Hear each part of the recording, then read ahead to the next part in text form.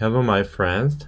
In this sections, we are going to make subscription page. In this subscription page, we are just going to show only the videos that belongs to the user that we are subscribing to. So to make this page, so first we need to make the empty subscription page, and then we will make a route for a subscription page. So by that route, we can come into this page from the another page, and then we will make a template for this entire layout.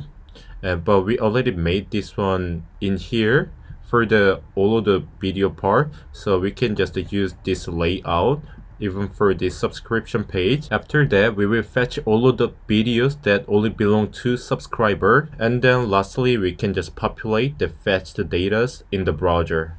That's what we are going to in this section. And first I'm going to my text editor. In here, first I'm going to run our application by typing run npm run dev. So now we come to our application. So first we are going to make the empty subscription page. So flip back over to our text editor, and then we are going to make the folder for subscription page. I say subscription page, and then inside the subscription page folder I will say subscription page.js. In here I will type RFCE for React functional component, and I said subscription page. So I made this empty subscription page, and now it's time to make a route for subscription page. So to make that route, we go to app.js. First we will import that page we just made. So subscription page from views and subscription page, and then we copy this one and paste it, and we got the subscription page inside a component, and we want anyone to go inside this subscription page, so we set this one as a null and we copy it. So now we finished this second step, and now it's time to make the third step to make a template. But if we come back in here, we already made this template, so we bring this template for the subscription part. But I think it's time to just change this header, because we actually don't have this blog page. So remove this page, and then we will make that our subscription page. And then whenever we go inside the create upload video page, we try to do like video at upload, but it's quite bothering me, so that's why I'm just gonna make that tab for coming inside this upload page too. So to do that, I need to just type left menu page. So you see there is the blog, so I'm going to just delete this one. So if I come back in here, so that blog tab was removed. So in here I'm going to copy this one and then paste it, and we say subscription for the key, and then subscription here like this. But we come back to our app.js. We actually didn't change this path for the subscription page, so we change this one into subscription, and then we have this subscription path for the subscription page. So we come back to our left menu.js. We will put this path for the subscription. So I'm going to save it, and I come back in here. You can see the subscription tab appear. So if I click it, we got inside the subscription page. I also want to make a tab for the uploading video page. So for that, first we are going to delete this part. So we need to go right menu, file, in here. So we scroll down, and as we did in our left menu, we copy and paste this one, and we say upload, and then we say upload again, and we just change this one into href, and we just type that path for the upload video page, which is the video and upload, and save it, and we come back in here. So you can see this upload, but I want move into the left part, so I want to change this one into here. So I save it again, and you can see the upload tab appear in here. So if I click it, so we come to our upload video page. So I'm going to go to subscription page first. So now we need to bring this template into our subscription page. So we first go to our landing page, and then we're going to bring all of the template we made for the landing page, because it's actually the same for the subscription page. First I put this one in here, and we come back in here, and we also copy this one in here too, like this. And then maybe for the use effect part, and then this part will be very similar. So I'm going to copy all of the part in here and paste it, and even for the import part would be very similar. So I'm going to bring all of them in this subscription page. So now we've finished making this the template. So now it's time to fetch all of the videos only belong to the user that I am subscribing to. First, I need to change this location into get subscription videos. First, I will delete this one because we need to change it later, and change this one into get subscription videos. And then we also need to change this get HTTP request into a post, because we have the variable put into. So we are going to set the variable. Which property do we need to send to the backend to get subscription videos? In here we need to send the user from ID. The reason is I am going to explain it later, so when we made our router inside the server. So first, but now in here is how can we get the user from ID? So in our last section, we got this from the local storage. So if we come back in our application again, and then we just go to application, so you can see there is a user ID. This is a user from ID. So we can get this one in here. So to get it, so we say local storage and get item, and we say user ID. So we put this variable in here.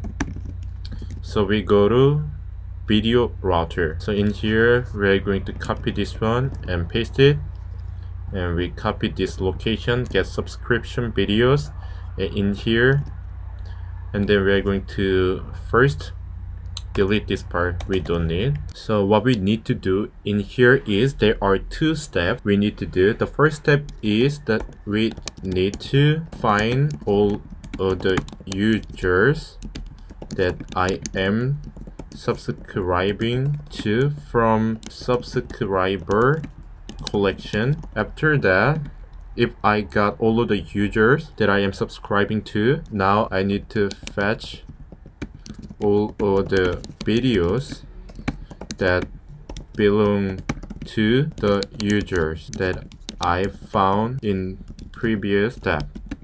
So in here we're going to use a subscriber model, and in here we're going to use the video model. So first in here I'm going to bring the subscriber, but we actually don't import that subscriber model in here. First we are going to bring it subscriber and require models subscriber, and first we are going to bring the subscriber model and find by using user from request and body and user from, and execute that query, and we get the callback error, and then subscribers if error return risk and status 400 and send error. So inside this subscriber documentation we got all of the information this user from is subscribing to. So if this user from is subscribing to 4 members, inside this documentation there are 4 members information. So we only want to get their name inside the array. So that's why I set that array variable in here first, subscribed user, and then we do subscriber get from in here. So we will do the map, and then we do subscriber and then index, and then array function, and in here we put this one in here, and then push it to the array, and subscriber and user 2. The reason why I say subscriber and user 2 is if we come to our MongoDB inside the subscriber collection, so you can see user 2. That's why we say subscriber and user 2. So we put all of the user 2 inside this subscribed user array. Now in here, we got all of the subscribed user inside the array. So now in here, we need to do step 2. We bring the video model and find a writer, and we need to use this one. So if I explain about this is, so we have this array, and inside the array we have the subscribed user ID. So if we just do video and find an ID, and then we say just one person's ID like this, we will just find this user's video, but inside in here we can have so many people's ID, not just one person. Maybe it can be 5 person or 7 person. So that's why we cannot just do like 1 person, 2 person, 3 person like this. So that's why we need to use this in. So if we just put this subscriber user in here, this in function will take care of every person inside this array. So that's why I use this in. So if you want to know more about this in, you can come inside this MongoDB documentation, and you can just read along this part. I recommend you to read along this part, so you will know more about this one. And so we need to populate for the writer, and then we will execute the query by using this execute method, and we will get the callback error and then videos. So inside in this video document, this one includes all of the videos that belong to that users that we are subscribing to. So if error, return risk and status, and 400, and send error and rest and status, and 200, and JSON and success true, and we will send the videos information into the client. So now we save it. So we go to our subscription page.